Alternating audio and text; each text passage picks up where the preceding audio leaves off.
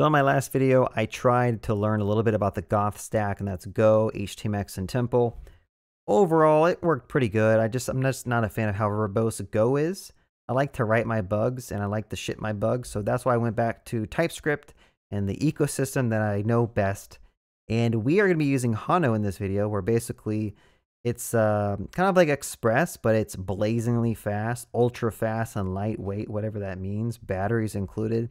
Probably maintained by like one random person. Honestly, I haven't looked into it. But let's just go ahead and look through the Hono docs. I'm just kidding. We're not going to look through the docs. Let's just go ahead and start coding. So what I have here is a project that basically when I run it, I say bun dev, and it runs a Tailwind CLI command that watches my Tailwind files and compiles them and makes an output file. And it also runs my Hono server, or Hono. I don't know how to pronounce it. I don't really care. You guys can correct me, and I know you guys will anyway. But after running the server, I can go to localhost 3000, and here is my beautiful website that has absolutely nothing. I'm also bringing in Daisy UI to keep it super simple. So the way this library works is it's very similar to Express. Honestly, it seems like it's just Express. You define some get, post, patch, put, delete endpoints. You specify a route. You can do path parameters like this. And then you can access those parameters saying c.rec.params. So that should give us post ID. And basically, I'm not using JSX. I'm not using React. I'm just keeping this as simple as possible with templating. And the templating that I'm doing is I have these pages. So if I go over here, we have pages, and I have an index page and a post page. Let's look at the post page real quick. And you'll see that I basically just have a bunch of function calls. So I'm doing a lazy approach to JSX. I'm just doing function calls, and then I'm doing like string interpolations using .join when you kind of loop over like an array. So let's walk through the code a little bit. I have the post page, which when this gets invoked, it's basically going to call a layout function, which runs through this and generates a basic layout. And then we have like a slot here, which injects a header, some content, and a footer. Now, I don't know why this is a row. Maybe we should just be a column over here. But you can just write normal HTML like you would in any other templating language.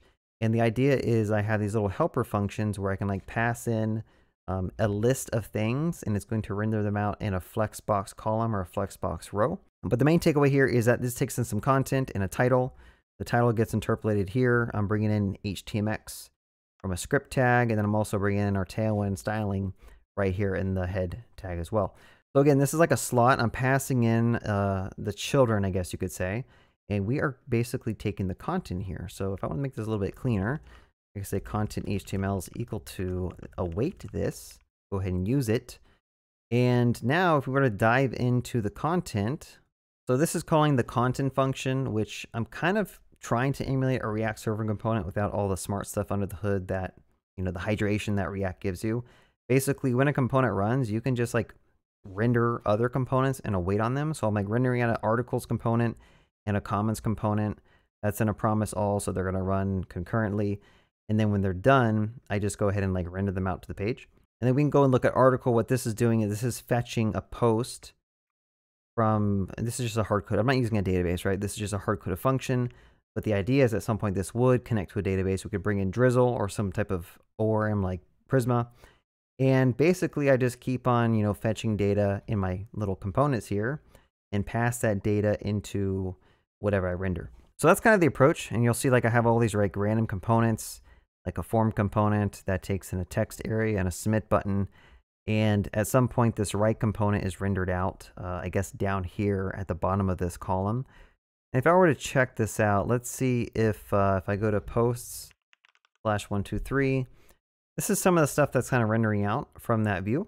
Honestly, I don't know how this is going to work out. I mean, it seems like the code's kind of hard to read. Maybe I do feel like I need to bring in JSX, but I'm trying to also use HTMX as well. So for example, we got this form post. Just focus on the form, disregard all this other garbage that's everywhere. In fact, I could probably just like delete all this. Okay, so now we got a form and a submit button. So what we could do here is I'm going to try to do something different on the page when I submit this form. And so we have the ability to wrap this stuff and use HTMX like we did in the previous video. So let's go to this right form, and inside the form, we could potentially change this up a little bit. Now the form itself, like I don't have to use that form component. I can just do backticks like this, and then we can just render out different things. So like, for example, I could render out that submit button here, and then I could just do this. Okay, this should still work. If I refresh the page, does it still show? Okay. And so now we can actually do like an HTMX post here. So for example, I could say posts, and then we could still interpolate the post ID. Probably need to pass that in. And then we can, yeah, we could just hit a comments endpoint. Okay, so we'll do post/comments. And what happens when you invoke this? Well, we're going to basically append something. So we'll say like swap inner HTML on the comments tag. Is there anything else we need with HTMX? I think I need a trigger of submit here. So like it'll actually like catch it. Okay, so now it's doing a push request to this post 1 to 3 comments. And so what we could do is go back to our main entry point here, and we can make a new post method. We could say comments. And what we're going to do is we're going to provide a callback here. And what we need to first do is basically persist the comments. So I can say like create comment, and I could say c.rec.param post ID. And I think also in the body, we should get the comment that was passed in. So I think we're going to wait on this, and I can just go ahead and go to data. We'll say comments, say export const create comment. And really, you just want to go ahead and say like const comments is equal to an empty array. We can just push into it. So now we can import this, and this probably needs to be rect body. It looks like I can get form data like this. So I'm guessing I could get the form data, and this will have a comment on it. Post ID, I think I need to like parse int this because my code sucks. And this will be get of comment, I believe. So the idea is basically we should create the comment, and that'll store inside of an array. And then finally we can just say return c.html. And then we could just like re-render some type of template. So in our case, if we wanted to render out comments, what we could do is just get all the comments again.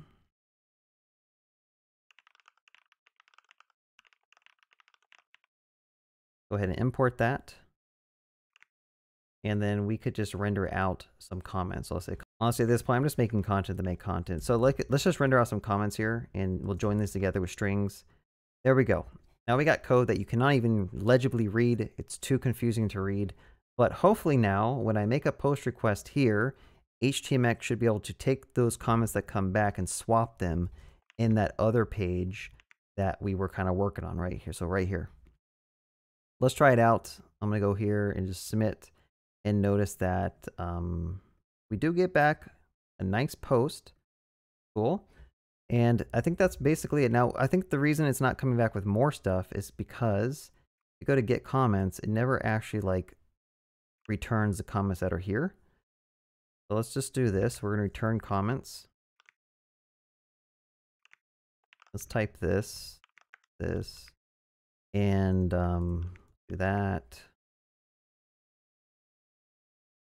Okay, let's try this. So now it should actually persist. Let's just go ahead and submit it again, and there we have it. So I'm actually going to try to keep building this out. There's a application that a friend wants me to kind of work on. It should just be a simple questionnaire site, but I think maybe using this with HTMX might be really nice, and then getting this deployed to Railway. I mean, this should use like very little memory compared to Next.js, and so it shouldn't cost me much money to host it either.